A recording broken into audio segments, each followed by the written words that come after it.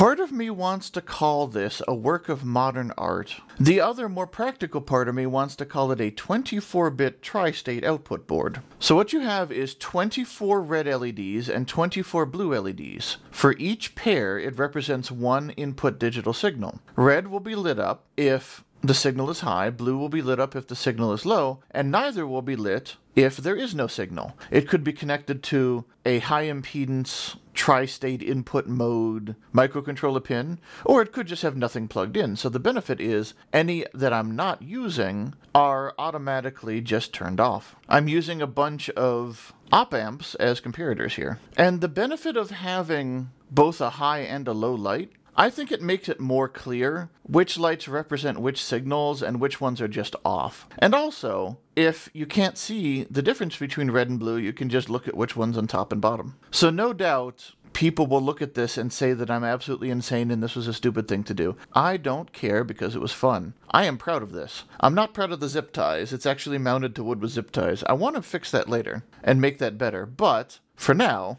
it's good enough because I've put enough time in this board. So now let me show you what I did. So here you can see it better. It's a piece of wood and the board is zip tied. I was originally just going to have it stand up, but it turned out to be unbalanced, so it was falling over, so I just used zip ties for now. I'll do something better in the future, but I was able to put it so that it's not really blocking the lights. So you can see I've got and I'll go over the circuit in a minute, but let me go over the physical part first. So you've got the red LEDs and the blue LEDs. You've got their emitter resistors. You've got NPN and PNP BJTs, and I use both because I have both and I don't want to run out of one or the other. So I try to use them equally because I have equal numbers. And then these are a bunch of op amps. Each op amp has 2 op amps in it, so I've got 24 chips for the 48 LEDs. And here's the back of it. It's actually 9 proto boards that I soldered. So this is just big copper wire. This is like industrial wire. It's really stiff. So I don't know if you can see, like on proto boards, you have these little pads here, right here. I just used those pads and I soldered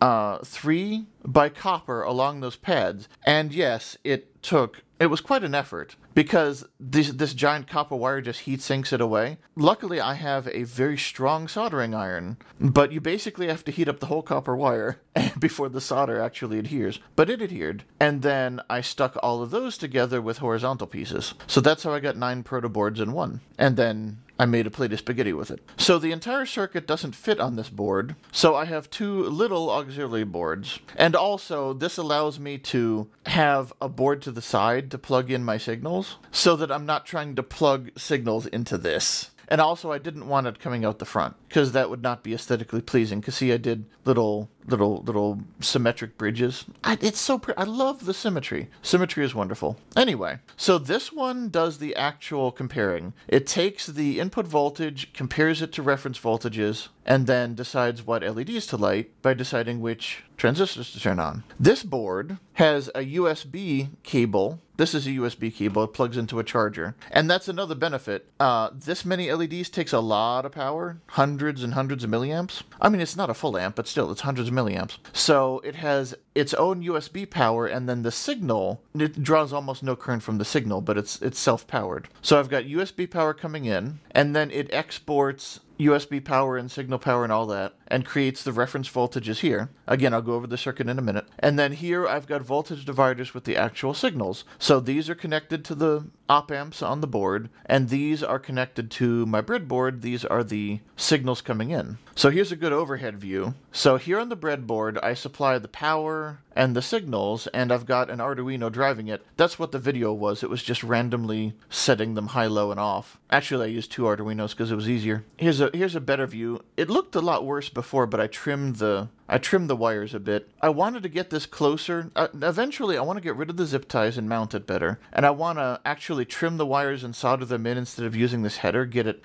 tighter and closer and cut off some of this wood. But like I said, I've worked on this long enough. And you can see my other board over here. And here's another angle of how I've got all the signals plugged into a breadboard for easy use. So here's the actual circuit. This is the supply board where it takes USB power and creates the reference voltage. So it's this one. So there's the USB and there's as the reference voltage. The second one is the signal board. This is just one of them because there's 24, but they're identical. So that's this board where you've got the voltage dividers, signal in and signal out. And then the final one, this one, so you get the LEDs and the op amps, that one is the board itself, this one. So let's go over them one by one. So I've already gone over what's going on in a previous video, but basically to detect tri-state with no microprocessor, you can use this circuit. A high is going to give you a high, a low is going to give you a low, and if you don't have a signal, then the voltage divider is going to give you half. These resistors, the value doesn't matter. I just pick big ones because I don't want to draw power from the signal.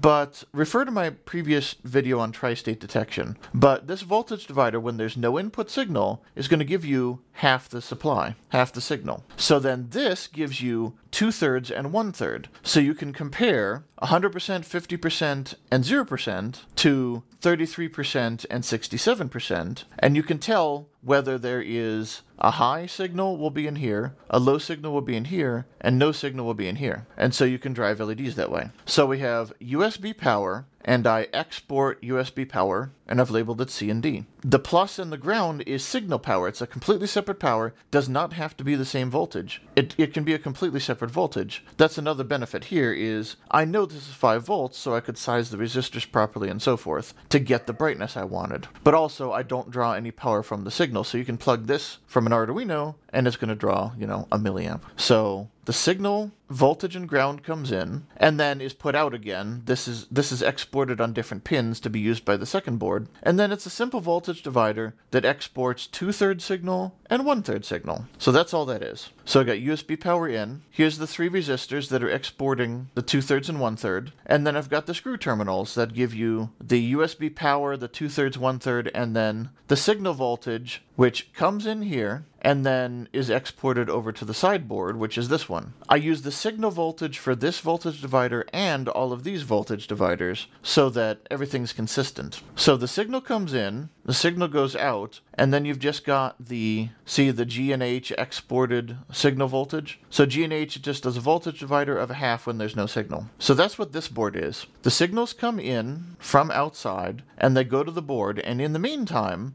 if there's no signal, then the voltage divider is going to supply half. If there is a signal, the voltage divider does nothing but waste power, because the signal overrides the voltage divider. Because the signal is shorted, input and output are shorted together here, so less than an ohm of resistance. So the voltage divider does nothing to the signal. And then there's 24 of those, and finally the exported signal and the USB power and the reference goes to the board itself. So the board itself has the BJTs, LEDs, resistors, and op amps. So the signal comes in and it goes to 2 separate op amps. One of them for the red LED and one of them for the blue. So the top here is the red one, the bottom here is the blue. E is 2/3. So if the signal is high, then it goes into the positive of the comparator, the non-inverting of the comparator rather. 2/3 goes into the inverting of the comparator. So you've got 100% signal voltage and 67% signal voltage. 100 is greater than 67. And then you've got your open loop gain of stupid. So this is definitely going to be high to turn on the base emitter of the NPN. C and D are just the USB power. C, USB power, C and D. So the op amps are being supplied by C and D, and so are the LEDs and transistors. The signal voltage is L, E, and F. So 100% versus 67%. If the signal is high, then this op amp gives a high, which turns on the NPN. To save components, I just used emitter resistors. It makes it smaller, it makes it easier. Because all you do is use a smaller resistor. There's a voltage drop across the base emitter junction that reduces the voltage drop across the resistor, which means you can use a smaller resistor to get the brightness you want, because the brightness is based on the current. So it's just a simple emitter resistor LED driver. And then we're connected to low here. So there you go. If the signal is low, then 0 is going to make this off. And if the signal is tri-state or not connected, then you're going to have, 50% versus 67%, and it will still be off. On the other end, you have the signal going into the non-inverting of this one and 1/3. So if the signal is high, you'd have 100%. If it's tri-state, you'd have 50%. But the non-inverting has 33%. So anytime the signal is higher than 1/3 of the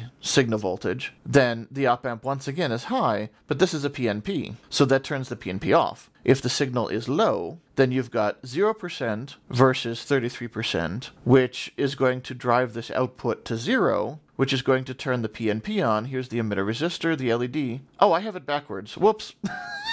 This is high. This LED, people have probably been screaming at me. Yes, this LED is backwards. You get the idea. You know what I meant. Whoops. Anyway, so C is high. This LED is backwards. And it goes through the emitter of the PNP and out low there. Doggone it. You know, this, I actually redid this because I forgot to add the little arrows to indicate what's coming in and what's going out. And then I did this. Oh well, you get the idea. But that's it. So it's a lot of stuff going on. If this was a printed PCB, it obviously would be one piece. You'd only see the LEDs. All of this would be hidden and it wouldn't matter. It'd be in a box. But the great thing is, it does allow you to use a different signal voltage than the USB voltage. So you could use a 3.3 volt signal voltage if you want. So the LEDs are always going to be a consistent brightness and you don't have to worry about power consumption. And it's combinational, as in there's no microprocessors, there's no square waves, there's no nothing. There's you've got a propagation delay, obviously, from when a signal changes, goes through the voltage divider here, then goes into this circuit and goes to the comparators and the transistors, and the LEDs change brightness. So that's going to take some time, on the order of microseconds, obviously. So from a human standpoint, there's no delay. But like I said, it's combinational, so there's no Arduino Uno in this. It's just, you know, the chips are doing the work. And I love it. I don't care if everybody thinks that I'm insane. Yes, this took me like a week.